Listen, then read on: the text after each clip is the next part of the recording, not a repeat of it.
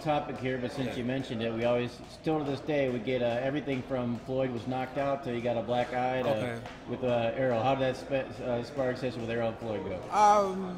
The sparring, I'll say this, it was the best I've ever seen, and it got heated as well. So he done very good. Where Floyd wanted more rounds, Floyd said come back. You know what I mean? It got heated.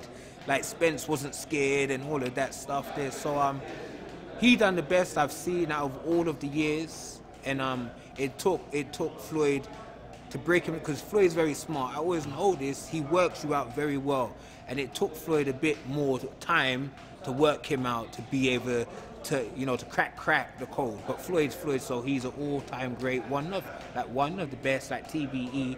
So yeah, so it's very good. So hence that's what I'm saying.